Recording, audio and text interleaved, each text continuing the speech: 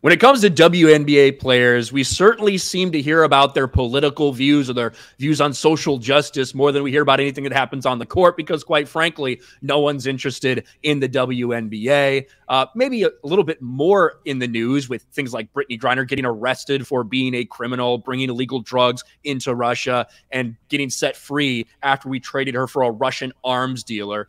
But now someone else is in the news for hating America, and that is another WNBA player, Natasha Cloud. Natasha Cloud says our country is trash in wake of Supreme Court's affirmative action ruling.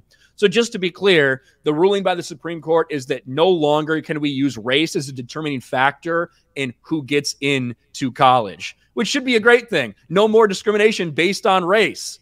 But unfortunately, that's not how some people are viewing this, especially people who might not have got anywhere if it wasn't for the color of their skin.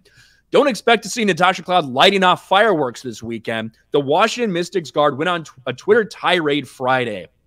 Our country is trash in so many ways. And instead of using our resources to make it better, we continue to oppress marginalized groups that we have targeted since the beginning of times.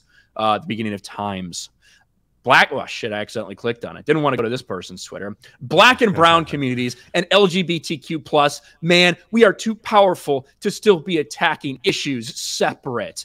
I feel like I'm going to see a civil war in my lifetime. I'm feeling somewhere with human rights, healthcare, and no mass shootings.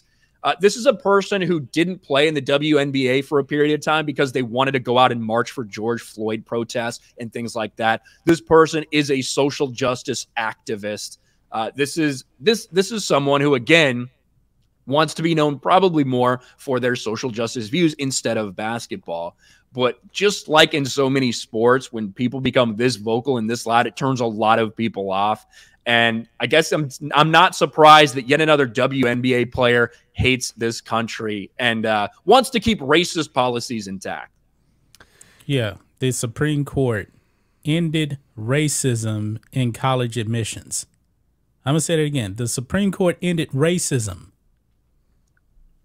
And the people that were really getting affected by this were Asians. Asians actually are the ones that actually brought up the lawsuit in the first place. I don't know why any college needs to know about your race, which is irrelevant.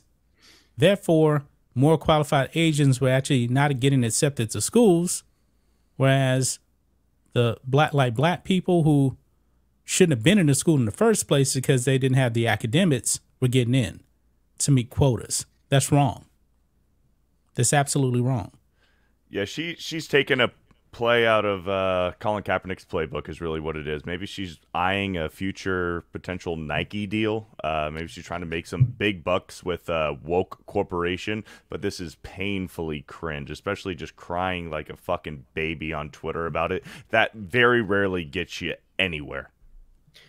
Yeah, to be honest, I'm sure that any deal that she got with Nike would be more than she's getting paid in the WNBA because WNBA players' salaries are so low, which still they're overpaid considering the WNBA loses money every single year. But yeah, just another activist athlete who hates America in the WNBA.